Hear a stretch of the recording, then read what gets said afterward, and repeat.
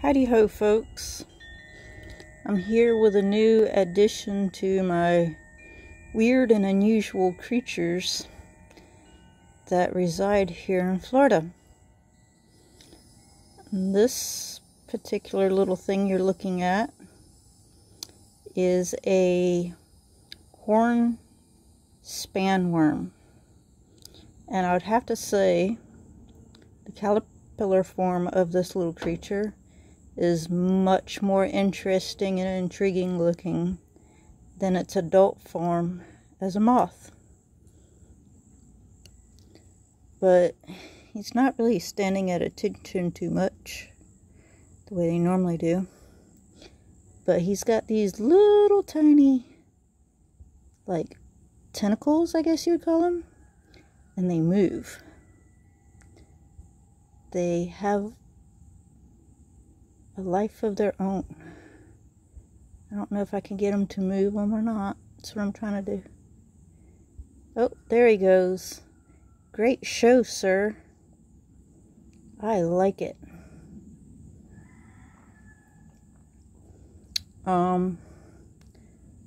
There's not really a whole lot I know about him, or was there a whole lot that I was able to read about him, other than typical scientific stuff, such as far as their scientific name and the family. And I'll post all that a little bit further on. But I just wanted to catch a video of him while I could. And if I can get him to just... Oh, don't run away too much there, sir. Oh, look, he's using his tentacles to move.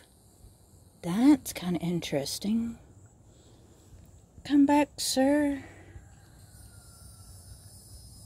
I just want a good show with you. I didn't mean to offend you. But he's a very interesting little fellow. And,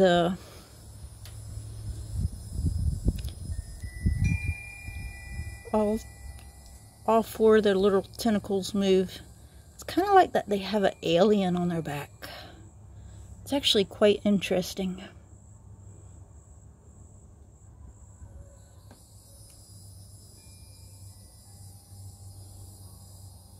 But I figure y'all would find this quite intriguing, and I will be glad to add more information in the bottom as I get it.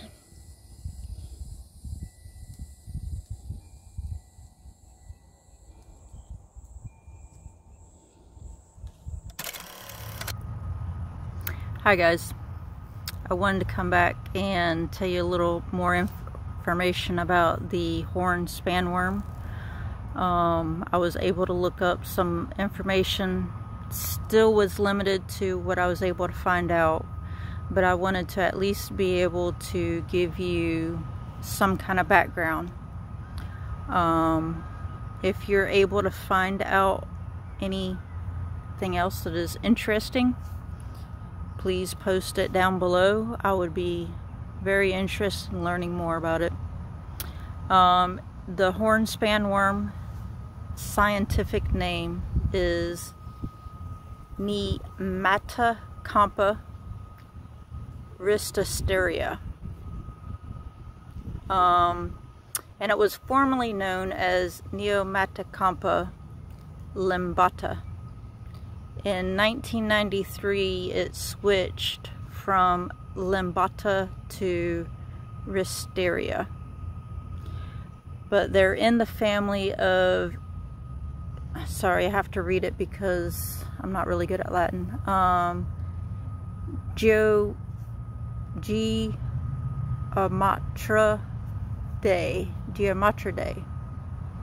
And I'm going to post all these up here, so that way you can check them out for yourself, because Latin's not my thing. I screw it up all the time, but I'm trying.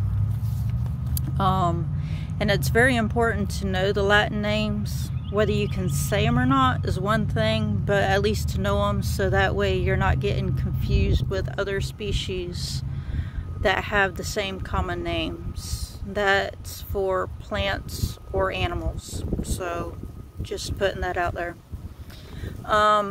The little appendages that I was speaking about on their back is actually referred to as tentacles. And when they're relaxed, they will curl up on their back. And when they get excited, they extend out about twice their length of their relaxed state.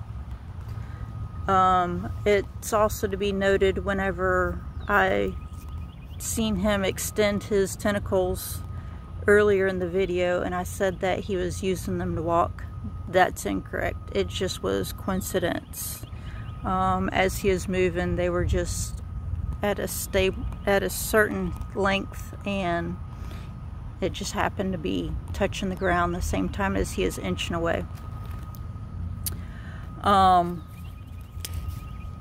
When I noticed these worms, it was at the later part of March, early part of April. I watched them for approximately 5 days, and they did not travel very much in the area that I found them to where I went back and videoed him.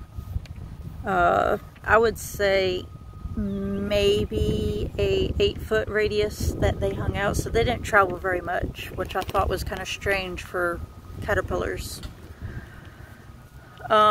They feed on numerous trees and shrubs, and that's to include but not limited to pine trees, hemlocks, spruce, apples, apple trees, not the fruit apple, maple, oaks, and such as that.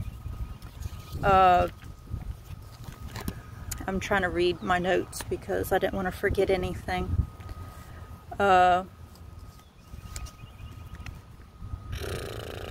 Oh, I did want to say that the alien worm is much more interesting in its caterpillar state than the adult form of the moth. But the moth is quite interesting by itself.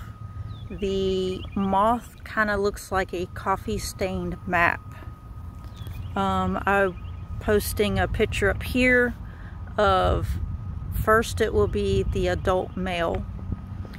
Their coloring is a little more yellowish brown, and the female has more of a whitish background, but their pattern is quite interesting.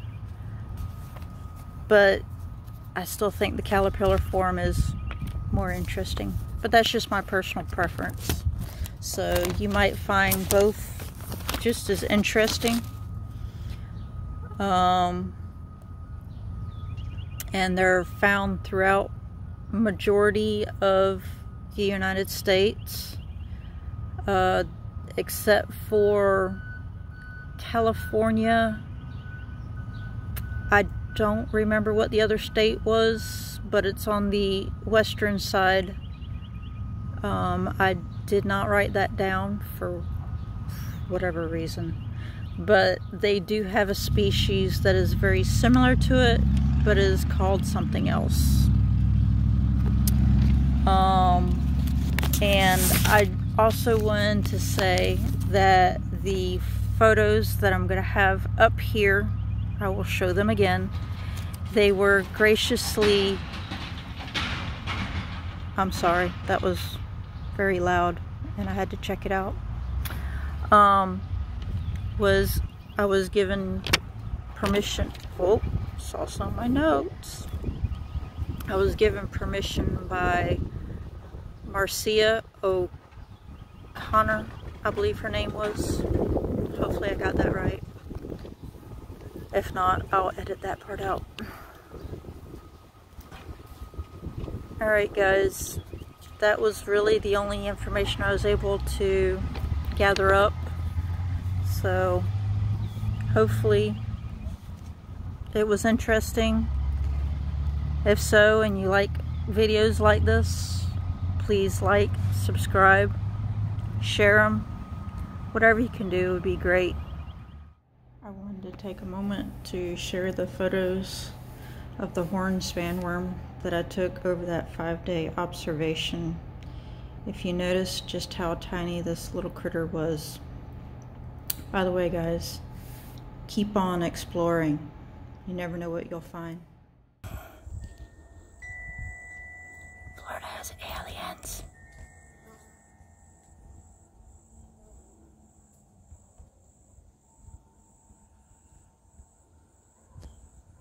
Okay. Thanks for watching, guys.